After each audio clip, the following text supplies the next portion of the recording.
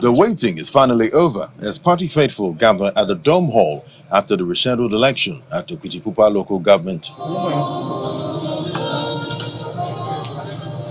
The arrival of the committee chairman signals the beginning of the long-awaited exercise, and it goes straight to business.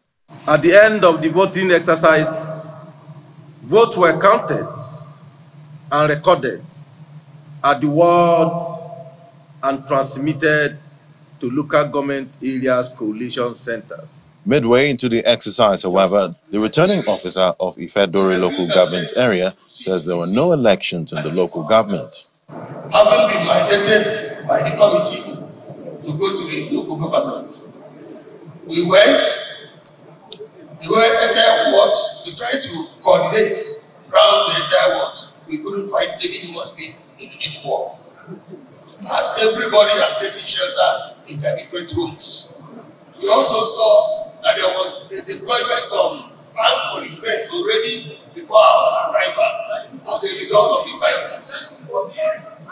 So what I have, the total registered voters in that area is 9940. But here I entered 000 for all the candidates. The announcement of the results then continued for the remaining 17 local government areas. The incumbent governor was announced as the winner of the exercise. Francis A. Faduile, 353.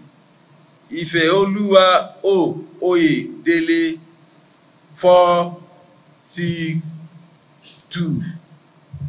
Lucky O. Aiyedatiwa, 48,569.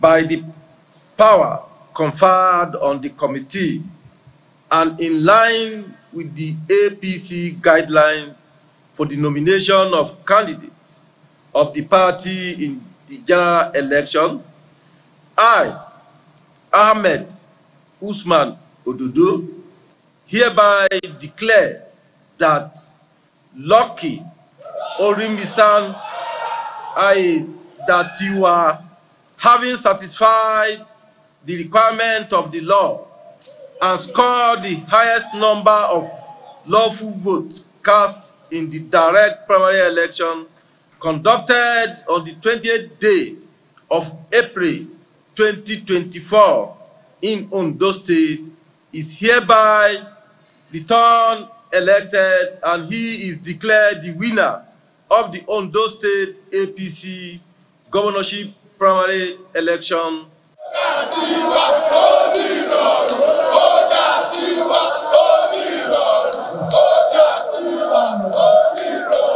As part of the party guidelines for the ratification and affirmation of the result, 5 executive members from each of the wards affirmed his victory, while the APC governorship candidate expresses appreciation to the party members for the confidence reposed in him.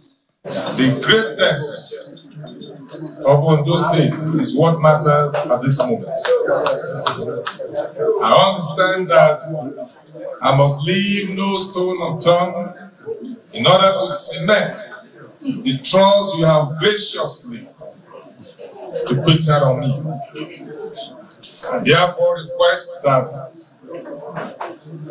we all join hands together in building the future that we all yearn for in Ondo State.